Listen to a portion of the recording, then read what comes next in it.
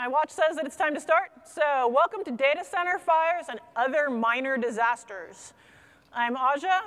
I like it when people tweet at me during my talks. I am the Thagamizer on the Twitters.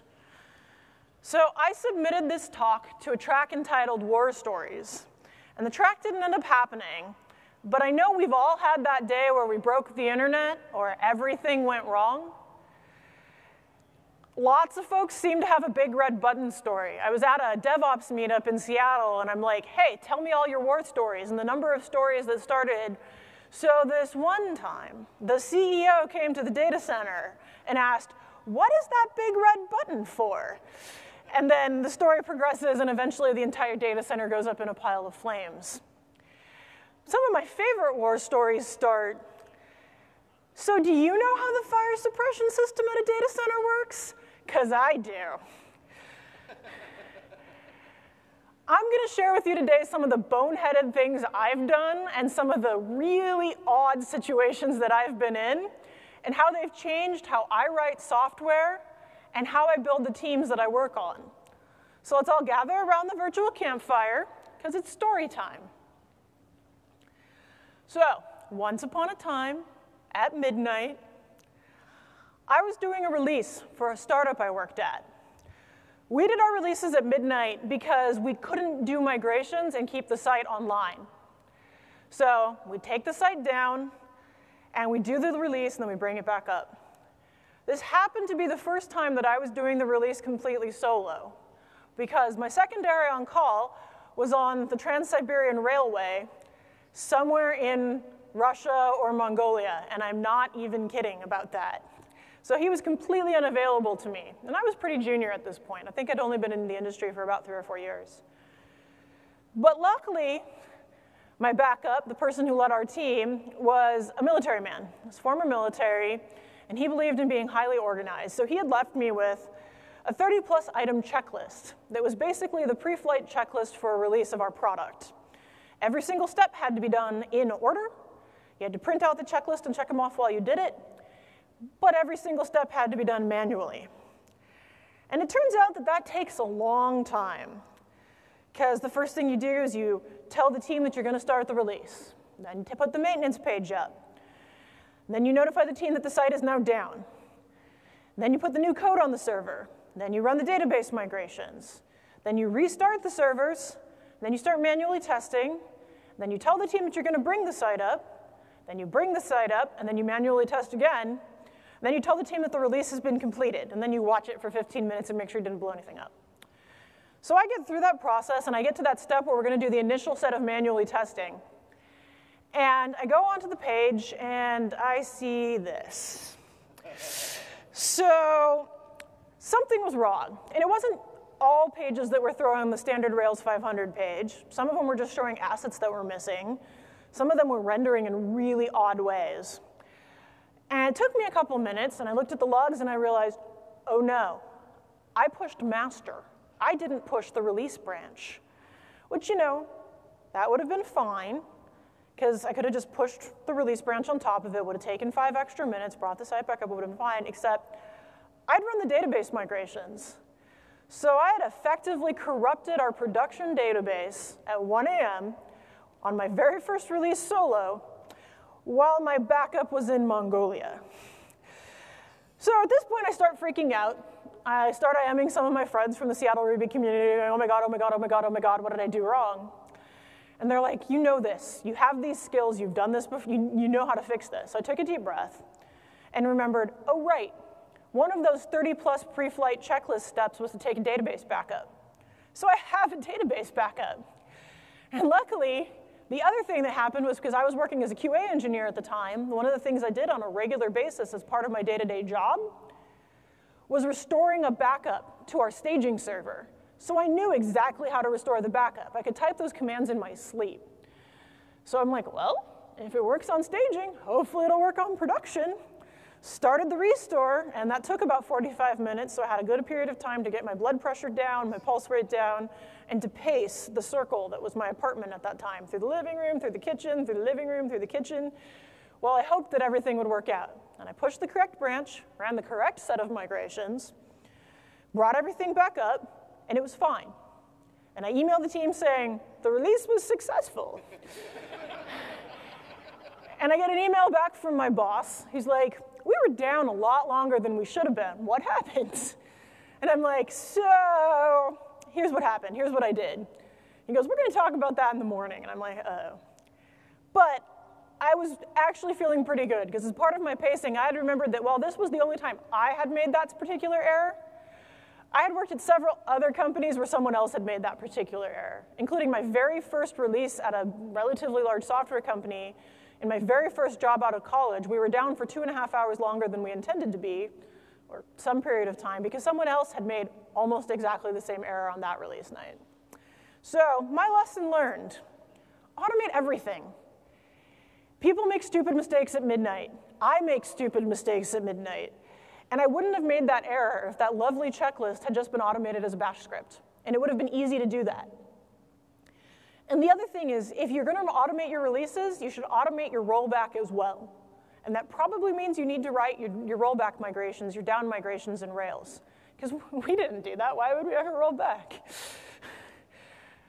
The other thing is, always have a backup. If I hadn't had a backup that night, I would have been having to write code on the fly. And I technically wasn't a dev at that point, to undo the migrations that we had just done.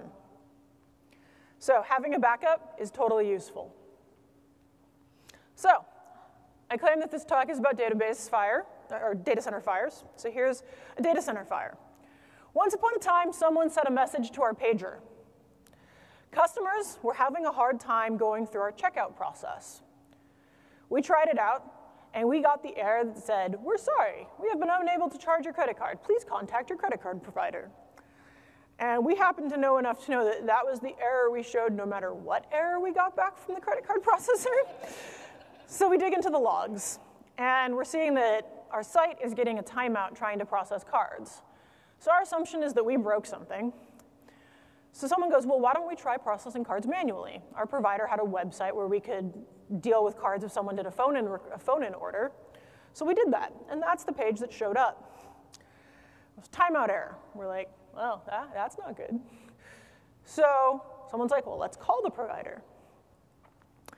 And we were put on hold. And a couple of minutes later, the call disconnects. And we're like, well, that's really not good. And it happened to be through a series of odd events that the provider we were using was across the street from the company I was working at.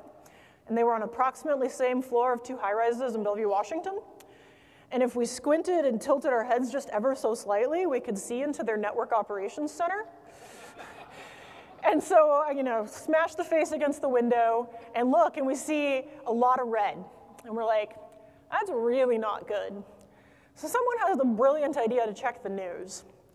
And we find out that a relatively large data center and news facility in Seattle, Washington had had a fire. And 19 fire vehicles had responded. And when there's a fire, the power had gone off, but the generators kicked in as they're supposed to do, and then the fire department shows up and is like, it's an electrical fire, you don't get any generators, sorry, and turned the generators back off. And the entire facility had gone offline, taken with it 2 radio stations, a television station, and 4 or 5 colos in that building, including the one that our credit card processor was in. So here's an actual picture of the damage from that fire I was able to find via some news sources in Seattle. And luckily for us, once we figured out what the issue was, it was pretty easy for us to fix it. Because due to some experiences I had had at a previous job, I had insisted that we had a way to turn off the store so that we could turn off all credit card processing, all renewing of subscriptions, all free trials with credit cards, everything. And the site would keep running, and everyone would keep having a good experience. We basically put all accounts into free play mode while the store was off, which was great, because this particular fire happened over a holiday weekend. It happened on July 3rd, I believe. And while the fire department got the fire out, and they started bringing back some of the facilities, the fire inspector had to check every single colo, every single duct, every single connection before given sections of the facility could be brought back online. And then our credit card processor had to bring all of their infrastructure back up because they were only in that data center. So we ended up not having credit card processing for 4 days. And if we hadn't built the system in such a way that renewals were going to be fine, free trials were going to be fine, everything was going to be fine without the store running, we would have been in a really big world of hurt. So this cemented my strong belief that you should make sure that you can gracefully fall back if any of your external dependencies fail. And you should preferably have a way to activate that fallback without having to redeploy your system completely. We happen to have a console page. You logged in with an admin account. You went to a specific URL. There was a checkbox, turn off store. Hit submit. Everything was fine. Everything just picked it up. That was good. It meant that solving the problem was fast, but it also meant that a couple weeks later, someone accidentally clicked that box because they thought they were on staging and they were testing something, and we ran without credit cards for a couple days too. After that particular incident, we added some really obnoxious colors to the admin console on production so that you could not miss the fact that you were on production. So, the title of this talk is Data Center Fires, plural. There's another fire story I have while working at that same company. When we had the first fire with our credit card processor, we took it as a chance to check and see if our systems were hardened appropriately, if we were working correctly against eventualities like this, and we decided we should upgrade. We were in a great facility, but we wanted one that had a little bit better of a track record. So we moved to this really nice mom and pop colo, very friendly people, one of the best Christmas trees I've ever seen. It had ram sticks on it and peppermint sticks. It was great. And they sent us an email saying that about a month in the future, they were going to have to do some mandatory routine maintenance on the APUs and the power conditioners. Basically, all the equipment that takes line power and puts it into some form that will actually work for all the electronics that are running in the colo. And we're like, great, we trust you guys, you're awesome. And the appointed time came, and they sent an email announcing that they were on generator power. We had not noticed any significant blip, and we had made sure that we did have battery backups in our rack in case there was a momentary issue. And things ran great for about 2 hours. And then suddenly we went down hard. And the colo sent us a mail saying that there had been an incident during maintenance. And all power to our section of the facility had been cut off. All personnel had been evacuated. But they would try to get our rack and the rest of the racks online within the next hour. And if you know anything about how co-location facilities work or data centers work, if the words incident and all personnel have been evacuated are in the same sentence, it means that something caught fire and the halon was activated. Because when you use a halon fire suppression system, everyone has to leave for like 15 minutes while the gas dissipates.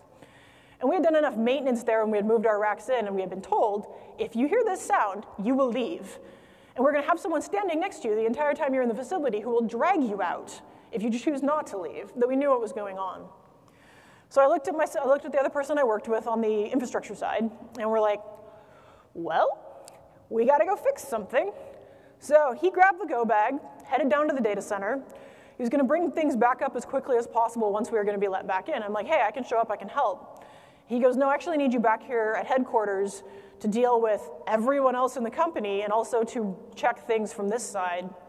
And I'm like, well, I can just go down and you can do that. Like, I can just go turn switches on. It's not hard. He goes, no, actually, stuff has to be brought back up in a specific order. You can't just turn all the switches back on and have everything magically start working again. And I'm like, is that order written down anywhere? Is this process documented? And he's like, no. And so we realized that we had a knowledge silo, a pretty significant one. Because if he had been on the Trans-Siberian Railway when this particular incident had happened, stuff wouldn't have actually gone very well.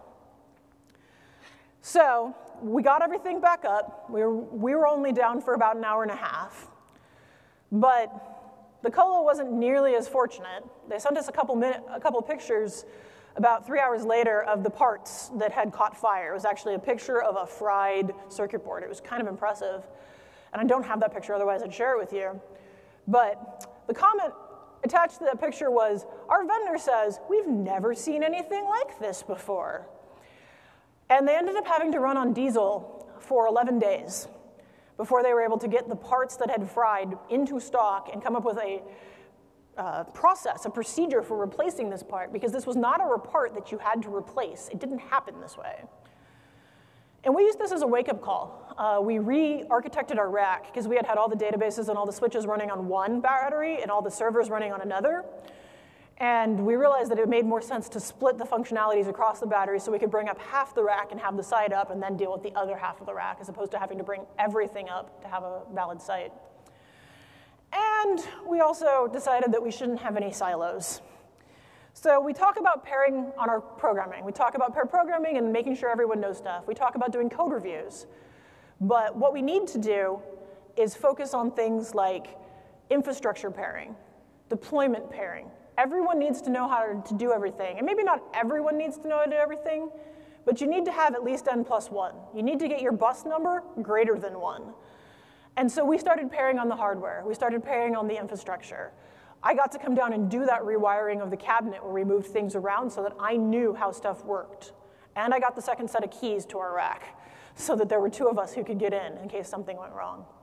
The other important lesson I learned was that you need to have a disaster recovery plan in place, and you need to practice it. We were down longer than we should have been because we hadn't practiced bringing the site back up from completely down. We had done it before when we had moved colos, but the site had gotten more complicated and the hardware had gotten more complicated since then. And finally, I use the cloud now. I want things catching on fire to be someone else's problem, and I like to work with cloud providers who will proactively move your workload out of a section of the data center that's going to have maintenance. And I happen to work for one of those. The way we handled the most recent hurricane scare on the East Coast was really awesome, and that we took care to make sure that no one was going to have problems. Also, multiple regions. Have your stuff in more than one place. Redundancy is great. So this story isn't one of mine, but it starts with the phrase, "Once upon a time in Japan."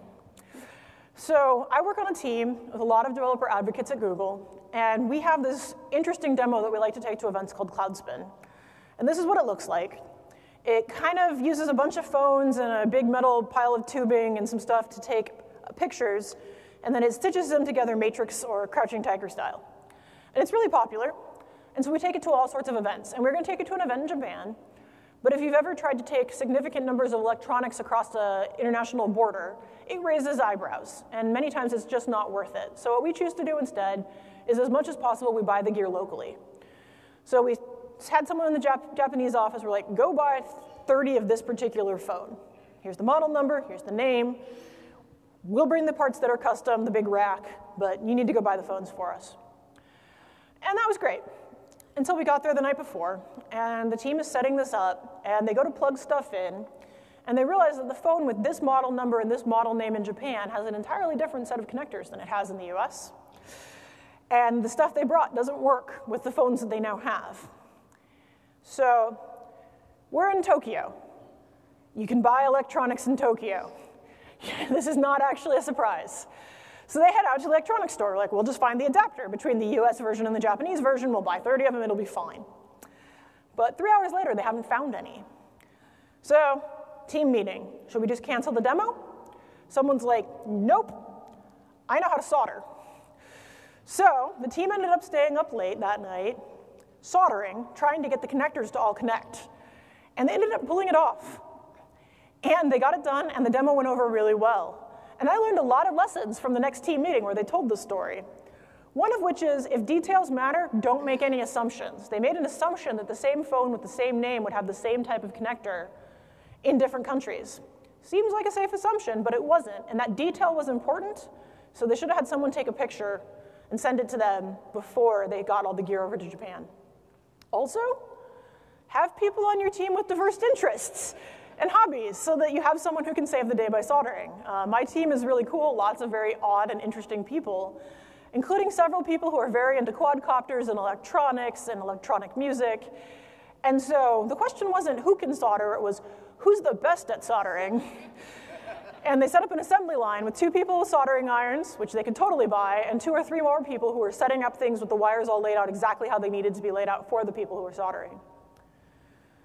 So my last story is that sometimes you're your own worst enemy. So once upon a time, I was working on a client-server web application.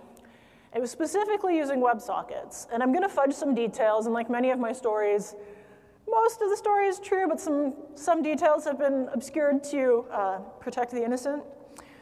But it's important for this one that you know that this particular WebSocket application needed between 30 and 60 frames a second, messages a second.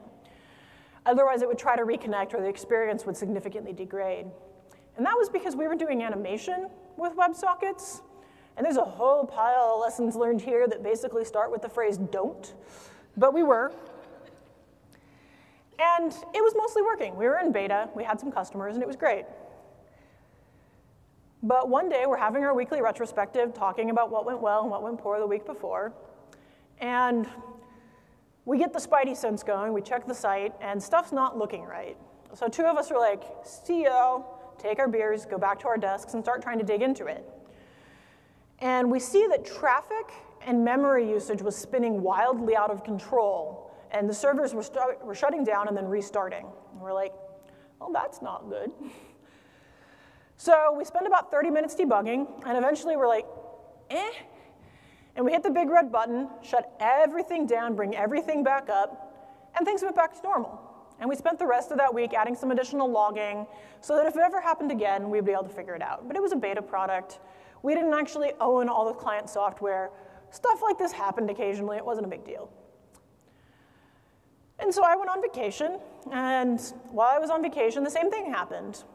Except this time, after restarting everything, it fell over again, and again, and again. And the system ended up coming back up safely, but only toward the end of the day when traffic would have lowered anyway. And I came back to a team that had spent about 3 days debugging, and I brought in a different set of experiences. They had been trying to load the logs, several gigabytes of logs, into a Mongo database. And I started trying to text process them and make a timeline of what had happened and draw a visualization of we got this request, and then we got these requests, and then we got these requests. And between me having fresh eyes and not having dealt with the emergency, and them having had some time to eliminate all possible other things that could have gone wrong, we realized that what had happened was that a malformed socket message had been saved to the database and then caused the server to go into a bad state. As a result of the server going into a bad state, they hadn't gotten the frame rate or the number of requests they expected, and they got disconnected. So they tried to reconnect, but they couldn't reconnect to the server they had just been contacting because it was in a bad state. So they kept trying to reconnect harder and harder and harder. And eventually they did get reconnected to a different server, and the server would be like, great, you're reconnected. Here's all the messages you missed while you were offline. And it would resend the bad message, which would take that server down, which would then take all the clients that were connected to that server down with it, and then they would all try to reconnect and reconnect and reconnect harder.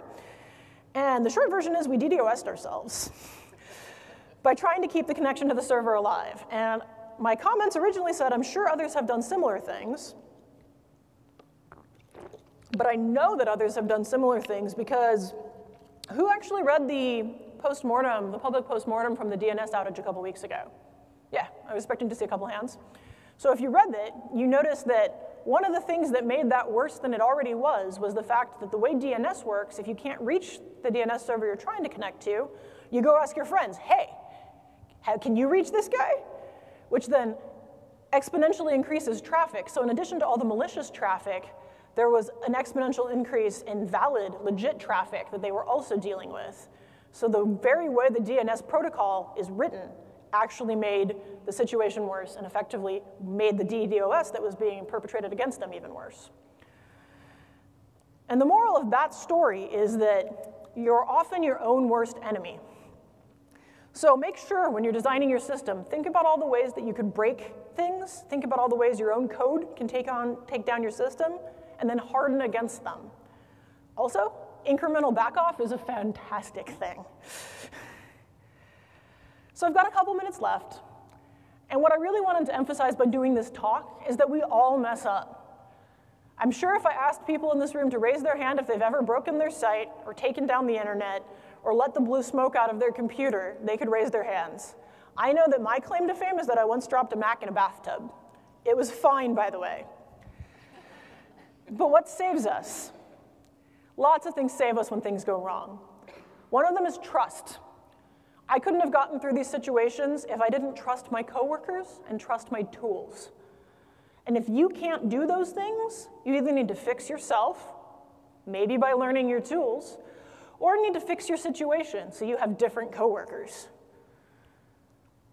Also, what saves us is learning from our bad experiences. The reason I insisted we could turn the store off was that I had seen an external dependency gone sideways cause an issue at a previous company I worked at.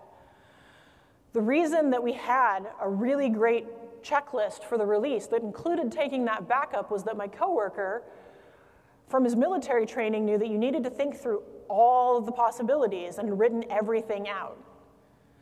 We learn from our own experiences and we learn from other people's experience. So I hope that all of y'all will take something out of this talk, whether that's incremental back off, or having a backup, or automating everything you can.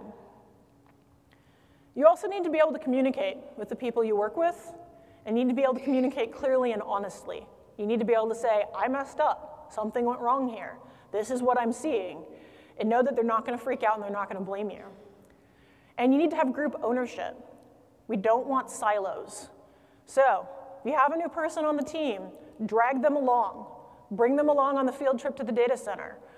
Have them sit over your shoulder when you do the release, and then the next time the release, you sit over their shoulder, so that everyone knows how to do these things, so everyone can help out, so that you have a high bus number.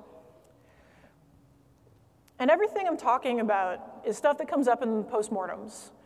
Show of hands, who's been involved in a postmortem at their job? Yeah, I've been involved in a couple. And I work at Google now, and part of my job working in DevOps advocacy at Google is that I get to hang out with the SRE team, and they're fun. They have some great stories that I can't share with you, which is sad for me. But one of the things that a lot of the SREs, especially the really senior ones that I've talked to, believe strongly in is the idea of blameless postmortems. And here's a quote from the SRE book that came out 6 months, a year ago. A blamelessly written postmortem assumes that everyone involved in an incident had good intentions and did the right thing with the information they had. And that's that trust piece. If a culture of finger pointing and shaming individuals or teams for doing the wrong thing prevails, people will not bring issues to light for fear of punishment, and that's the communication part. And I've had the joy of seeing this in action. There's been a couple incidents that I've been not involved in, I have had visibility into, where someone clearly did something boneheaded, but they didn't do it because they were stupid. They didn't do it because they were dumb. They did it because the system was set up in such a way that it let them do that. And so when the postmortem happens, after the incident is done, everyone's had a chance to scale back and feel better about things. The discussion isn't, why are you such an idiot? The discussion is, how can we make it so that no one else does that same boneheaded thing, because we can totally understand why you did that. We can totally understand that that made perfect sense in the situation you were in.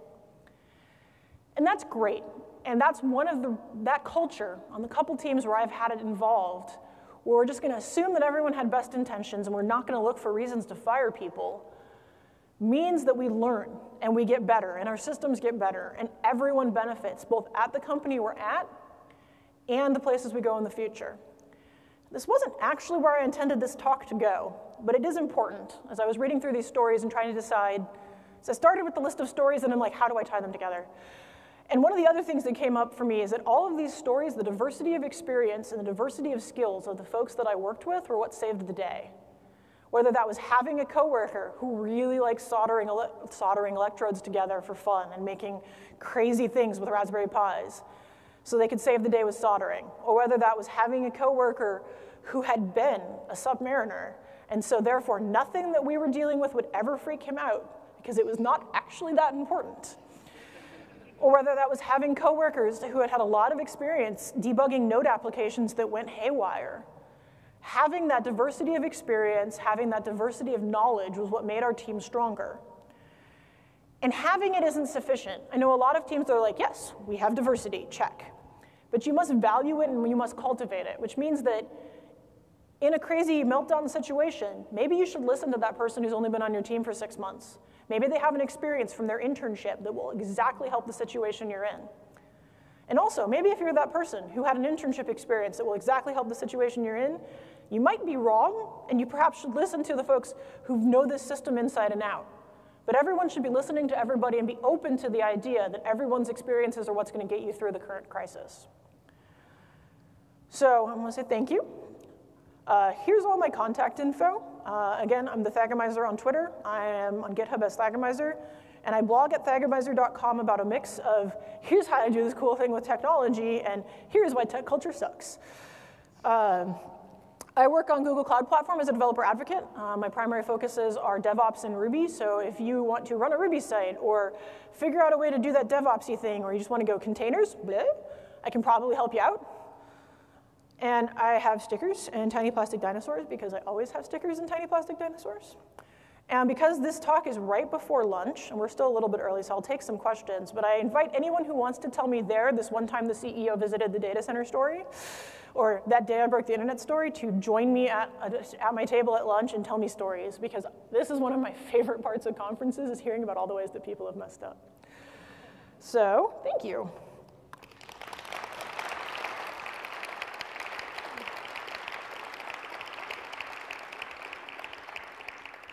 So questions, anyone have questions? So the question was, how do you convince a team that is being, we'll go with recalcitrant, to adopt better engineering practices like gradual backoff, perhaps the ability to isolate external dependencies? So I can say with utter and complete confidence that I have worked on a team that did not do several of these things. And a great piece of advice Ryan Davis gave me is you get to have one complete and utter tantrum at work a year, but you should pick it wisely and you should schedule ahead of time, which is a fantastic way of saying pick your battles.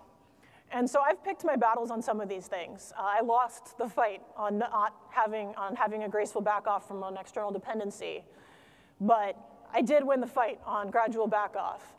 And the best way I've found is to tell horror stories and to also just be a pain. Not be impolite about it, but just be, nope, we need to do this. Nope, we need to do this. I really don't want to take the pager if you were not going to do this.